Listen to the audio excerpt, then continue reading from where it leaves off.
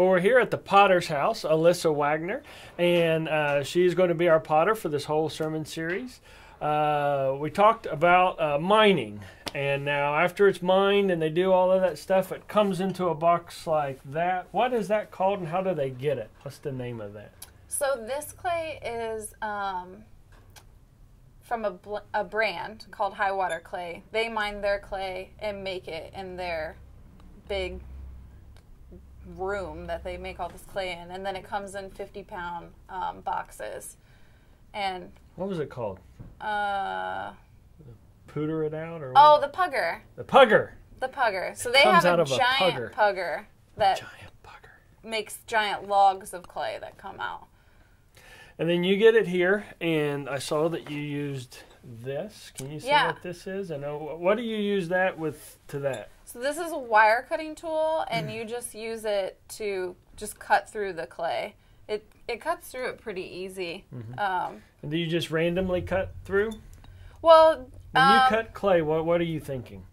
I'm cutting off, the amount of clay that I want. So if this is like 5 pounds, and I think relatively that might be a pound, I'll cut that off, and then I'll reweigh that part. And why 5 pounds?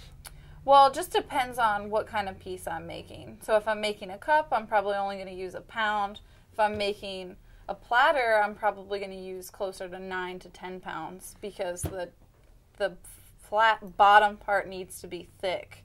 So you're compressing out like a wide surface of clay, so you need more clay. And if it needs to be tall, you need more clay too. So if it's like a 10-inch piece, it needs to be like 6 pounds of clay. And that's just over practice. You just learn. You throw with 4 and you're like, that's not tall enough, so you throw it again with 6 and try it. Now, do you use the same kind of clay if you're going to do a pitcher or a beer mug or a plate or a... It all depends on how you're going to fire the piece. So if I want something to be white, porcelain, that's going to be light, I'll probably use that for a pitcher.